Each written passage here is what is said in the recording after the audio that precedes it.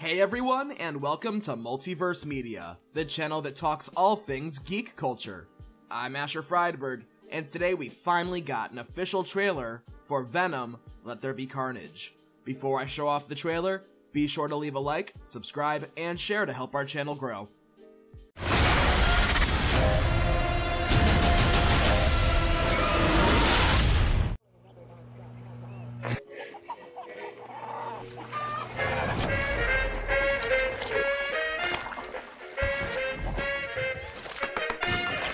I say either, you guys say either, I say neither, and I say neither, neither. Let's call the whole thing off. Ta-da! Catch up. Excuse me? Yummy.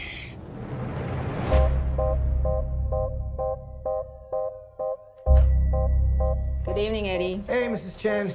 Good evening, Venom. Function Hall, Mrs. Chen. He says hi. One is the loneliest number that you'll ever do. I've been thinking about you, Eddie. Two can be as bad as one. It's the loneliest number. Because you and I are the same. Every decision we ever make. Who do we leave behind? And how do we leave them? Waiting in the darkness for the rescuer who never comes. Welcome back, Eddie Brock. It's been a long time.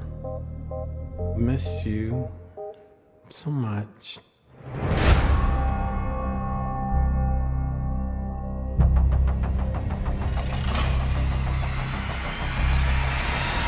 Soon come chaos.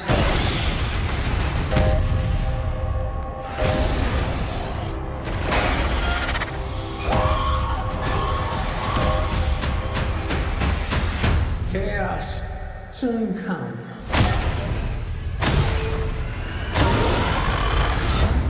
One is the loneliest number that you'll ever do.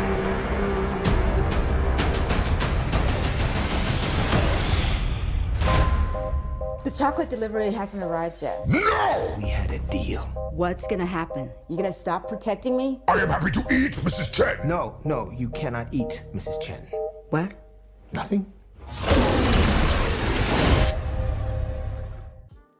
So in this trailer, we kick off seeing Eddie Brock and Venom living together, and it appears that they are both fairly comfortable with each other at this point. They seem to have developed some kind of a rapport with each other, whether or not that means Eddie doesn't get frustrated with Venom. Next, we see Eddie Brock and Venom enter Mrs. Chen's convenience store from the first film, and it now appears that after she witnessed Venom murder that guy, she now appears to be aware of Venom's existence, and maybe even the circumstances of why Eddie and Venom are together. Here, we see San Quentin Prison, where we saw that Cletus Cassidy was being kept in the first film. Fun fact, assuming that the SPUMC will in some way be connected to the MCU, this is the same prison Scott Lang was kept in prior to becoming Ant-Man. Next, we are reintroduced to Cletus Cassidy, who appears to be on death row. We see him being kept in prison, and there's a brief sequence where we see him punching a concrete wall and damaging it, meaning at this point he could be bonded with the Carnage symbiote. We later see a man reading a newspaper detailing Cassidy's multiple crimes, and yes, this is in fact the Daily Bugle. While this does appear to be the same logo as the Raimi trilogy of Spider-Man films, that universe already had Venom appear, and he died in it.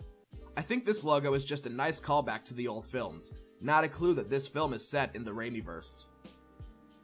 We get a brief shot of the Ravencroft Institute, a popular Marvel Comics location known for housing Cletus Cassidy, as well as previously being a house of worship for the god of symbiotes, Null, who could very well appear at some point in the SPUMC. In the Ravencroft Institute, or perhaps just a trick of editing, we are introduced to who I believe is Shriek, a love interest of Carnage in the comics. In the comics, Shriek is also a mutant, but I'm sure we can expect to see that part of her history overlooked, if not just rewritten. We get a super creepy welcome from Cletus Cassidy, directed at Eddie Brock, and I gotta say, I love the way he's playing this character. It's super unnerving. Next, it appears that Cassidy is being executed for his crimes via lethal injection. But as the poison begins to enter his bloodstream, we see the Carnage symbiote take over and protect him, and then begin to wreak havoc. We get a few short shots of Venom going after a detective, Shriek screaming in captivity, and Carnage breaking out of San Quentin. Finally, we get our full look at Carnage, and I think he looks great. I'm glad he isn't as beefy as Venom, and appears to be thinner with a lot of tendrils, which is how Carnage is meant to look. After another look at the scene between Mrs. Chen and Eddie Brock with Venom, we see Carnage once more in front of a stained glass window, likely in a church. This could be a reference to how in the Raimi trilogy, Eddie Brock was bonded to Venom in a church. That's about all I was able to pick out from this trailer from just a first glance, but tell me in the comments, are you excited for Venom Let There Be Carnage? Do you like Carnage's movie look? Let me know in the comments. Thank you all for watching, don't forget to leave a like, subscribe and share, and I will see you all next time.